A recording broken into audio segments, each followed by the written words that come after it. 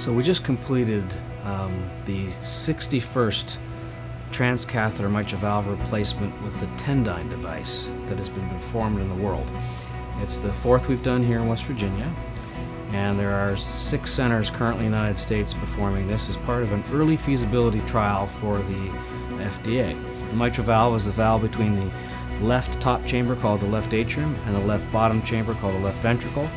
And in patients that are not otherwise a good candidate for conventional heart surgery, this is a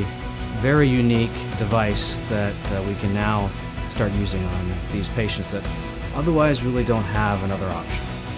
What's unique about this is the ability to replace the mitral valve without the heart-lung machine, done through a small incision at the tip of the heart called the ventricular apex. And through that, we're able to pass wires, deploy the valve almost like a rose that opens up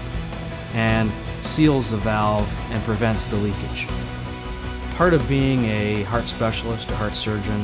and I speak for our entire team at the Heart and Vascular Institute, we are all very good at what we do, but being able to innovate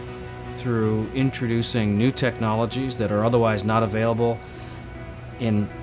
all but 6 places currently in the United States and nowhere within our multi-state region, it's very gratifying to be able to offer this to patients, particularly those here in West Virginia.